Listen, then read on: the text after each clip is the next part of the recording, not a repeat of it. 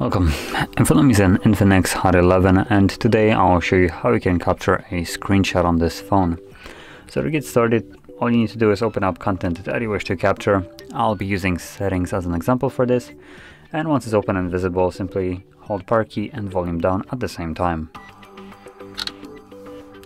As you can see, it gives you also little information that I can do that with a 3-finger swipe down. And once you capture a screenshot, you can see it right over here. We also have an option to have it scrollable one. So you can see we can scroll down a little bit, finish scrolling, and it captures a longer version of a screenshot. So you can just click on save from here, and it captures the long one. Now when it comes down to that shortcut that you've seen, all you need to do is just swipe 3 fingers down, and there we go. Same effect as the power and volume down. Now both of those screenshots that I have captured can be found in our gallery. So once we open that up, you can go to albums, and in here you will have screenshots.